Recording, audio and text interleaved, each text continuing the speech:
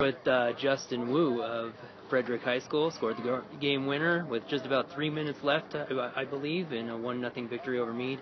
Justin, just talk about your goal real quick, and you guys were playing this pretty well with the set pieces, had a lot of chances there, but your goal came in the run of play.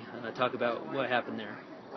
We got the ball, played it up a little bit. My buddy Jared dribbled it, found me right in the center. I had time, put it right on the frame. This is your first win of the year. Comes against Mead, who is probably going to be a new rival for you guys in the future. Just talk about what it means to get this going, to get this rivalry going.